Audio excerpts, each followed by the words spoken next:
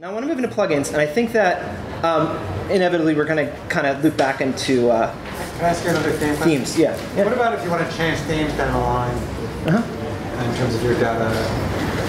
Theme changing doesn't affect data. It doesn't affect the post. It doesn't affect the pages. That's still there. It might change where things are located. So if you've customized the sidebar, which that's actually where we're getting into next, then you might have to rebuild some of that work that you've done. But all of your posts are safe. All of your pages are safe. When we looked at the diagram at the very beginning, when we said stuff is stored on the server, it's actually stored in a database on the server. So it's pretty locked down in terms of that data's not going anywhere. Changing the theme doesn't affect it. Great question, though. So plugins, a lot of these things, the questions that come up that are a little bit more about, what if you have something here, what if you have something there? So a lot of those questions might actually bleed more into plugins, because plugins are going to add functionality to the site beyond just the look and the feel and where things are. So I'll give you a good example on this site that I have, is that you might want to disable the built-in commenting system and enable Facebook commenting. It's a really easy example, right? You've seen Facebook commenting systems appear on other websites. It's really nice because the person who visits your site, if they're logged into Facebook, they're good to go. They just comment. You don't have to create a separate profile, et cetera, et cetera. So that's an example of a kind of a plugin. And so do you see the difference already? I mean, when we talked about themes, we said it changes the look and the feel, where things are. But when we say plugin, it's adding functionality, right? And there's actually a kind of a subset, if it's fair to say that, called a widget, okay? And they basically do very similar things, they add functionality. Now widgets are a little bit nicer because with a plugin traditionally, you are going to maybe have to get into a little bit more coding, whereas a widget is very drag and drop. Now where the themes and the plugins and the widgets cross paths is that the theme dictates where a widget can go. Does that make sense? So you might have a sidebar in your theme. In fact, most often that's how it is. You have a sidebar in your theme, and there is an area within that sidebar that's widgetized, as they call it, which means that you can put widgets in it. Question about that? Can you repeat that first thing you said about widgets? So widgets are more drag and drop, whereas plugins may require a little bit of code knowledge. Yeah. So let's say I want to add Picasso photos to my site, right? So I have a plugin, or a widget, sorry, that I've installed. I drag it over to the sidebar, drag and drop, boom, puts it in there. Now I might have to fill in some additional information, but with a widget, right, it's pretty much just typing in information, right? It might need to know, that it wants to know what I want to call this. Do I want to call it photo journal or whatever? It might need to know my account information, something like that. But I'm not going in and coding anything, right? Now I get both of these in the plugins area of my site by going to Add New, and go to the plugin directory, and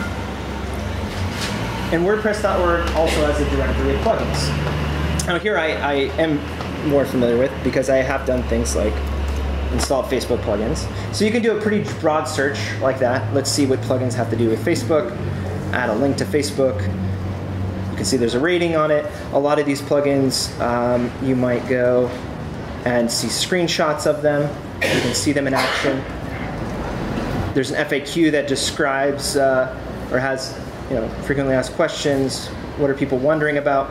Now, just like themes, these are developed by individuals or companies, so there's a broad range of the types of things you can find, and also kind of a broad range of the support that you might find for these plugins. But really what comes in handy when you get into plugins, or I might just say I want to search for widgets, right?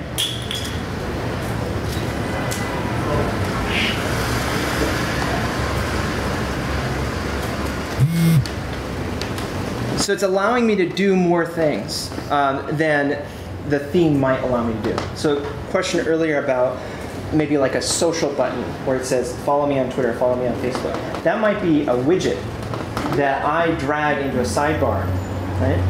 And then that appears within my blog, right? Question? Any chance to add one to see how it works? Yeah. So, what add new? What do we want to look for? Anything? I'll just do Facebook. So, I've gone to the plugin section of my site. I said add new. I did a search for Facebook. Let's do a widget. So is it a widget or a plugin? So they both do the same thing in terms of adding functionality to your site. They just operate differently in terms of how it's installed on the site. So let me do a widget first. So I'm doing a widget. I'm going to say install. Are you sure you want to install the plugin? Boom, it's installed. Now a plugin or a widget isn't necessarily automatically going to do anything at first. You have to activate it. Okay, so even though it's installed, not necessarily working, say activate. So a widget is a kind of plugin? Correct, a widget is a kind of a plugin, yes. No, they're the same things, similar things. So now that I have that widget installed, I can go to the widgets area under appearance, and here's all these Facebook widgets that have been added, and I want to put those in the sidebar. I can just drag them over. New widget. I guess I have to give this one dimensions. Save. And then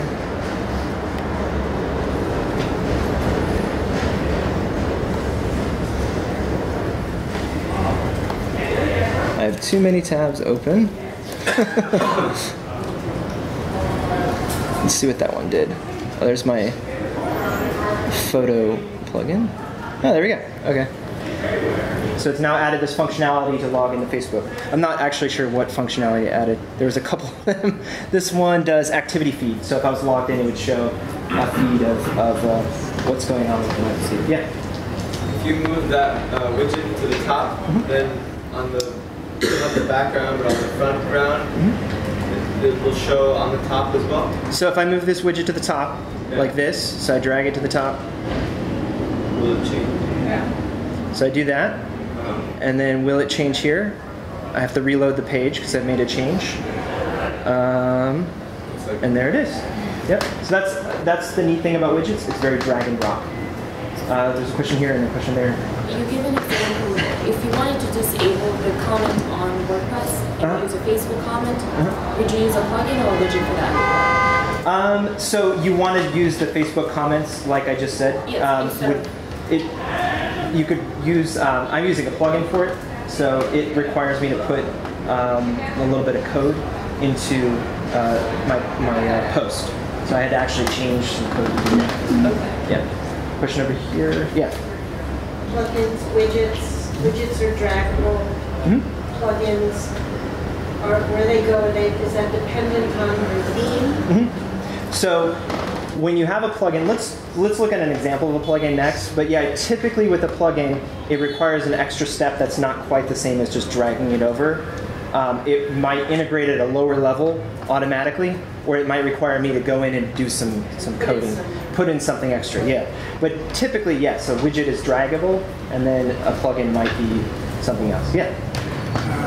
Put in a video or a dissolve like a flash. Is that as a plugin? Dissolve like. You know, like a photo, a slideshow. Ah, okay, so you want to add a slideshow to your blog. That could be either one, a widget or a plugin. Typically, a widget is only going to show up in certain areas, right? Like the sidebar or a widgetized area of the theme. So I think to go back to what we were talking about with themes, when we're talking about a lot of those customization options, where you say, I want to be able to put things here or there or there or there, you can choose a theme that allows you to put widgets in different areas. So on this site that we're looking at, the only place I can put widgets is on the sidebar, on the right-hand sidebar. That's just how that theme is coded. But there's another theme here that we were looking at, and this is also a widget area. And the reason why I'm able to do that is because the theme dictates where those widgets can go. It allows me to put widget areas into the top or the side or bottom or really anywhere. So if you know you are going to want to have a lot of widgets and you want them in certain areas, then yeah, you're going to want to choose a theme that allows you to do that. Was a video a plugin or a widget? So a plugin just integrates at a lower level, and a widget only goes in certain areas. So, I mean, depending on what you're looking for, if you want to build a portfolio, you might choose either one. Yeah. How do you know, with the widget, how do you know where your widget-friendly areas are? How do you know where your widget-friendly areas are? Yeah. Great question. So it's in the. I have too many tabs open. But yeah, so when I go to the widget area, I know where the widgets are because on the right-hand side here, all of my widget areas are going to be laid out there. So for this one, for instance,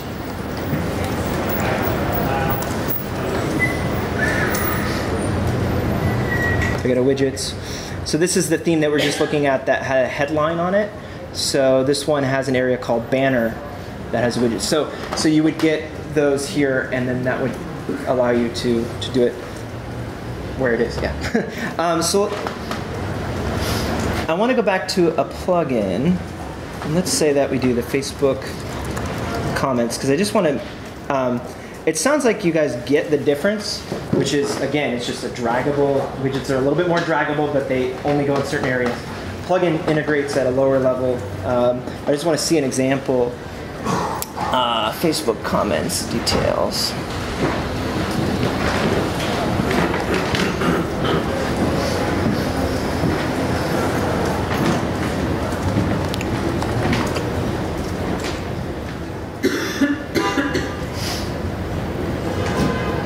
This is the one I'm using.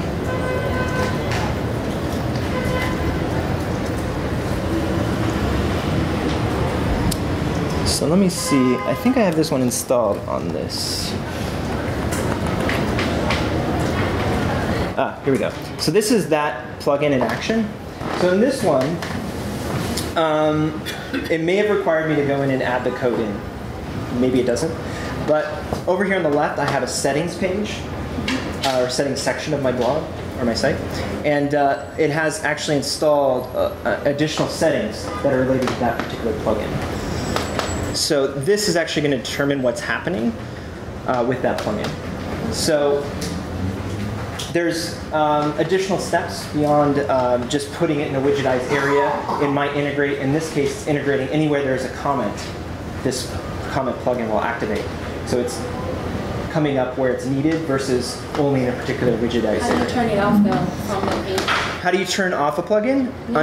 If you have an existing comment on the page that belongs to WordPress, Yep. how do you turn that off if you want to? That's a separate question. So yeah, that's a good question though. Yeah, I just want to mention one thing too, is that with the plugins and the widgets, again, that's a distinction between whether to go with WordPress.com or WordPress.org. With WordPress.org and your own self-hosted site, you have much more of full access to the types of plugins and widgets that are available to you, whereas with WordPress.com, you're more relegated to what options they have built in. And they have a lot that are already installed, but you don't have full access, full reign to do just whatever you want. But one of the advantages of the .com would be that everything's upgraded for you all the time, right? Yes, so is it an advantage, WordPress.com, that everything is updated for you automatically? Yes. If you're self-hosting your site and you're the admin on it, you do have to keep track of updates. So if you visit that plugin page, in fact, here it says that there are 3 updates available. So I have to make sure that I'm on top of those updates. And if the update breaks something, like a new WordPress update breaks that plugin, that's more my responsibility to figure out what happened. So WordPress.com, if the question is it safer to go there? Yeah, because there's less things that could break. On the downside, though, it's less customizable, so it doesn't have the look that you want necessarily. Yeah. Does that answer it?